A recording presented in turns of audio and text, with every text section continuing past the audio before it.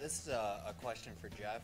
I'm a big fan of your movie Now You Know, and I love you. All right, my man. There you go. My man. I was That's wondering my brother. how it came about for you to write and direct your own movie, and if you think you'll ever do it again. Yeah, that was just something I was playing around with. I wrote the script thinking that it would never see the light of day.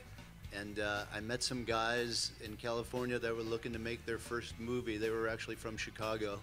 And they got the funding and everything for it. It made it real easy on me. And it is the sort of, I go back and forth with this business. Sometimes I want to be in it, sometimes I don't. But having agreed to do Clerks 3, I also started writing something new. So I'd like to see something happen.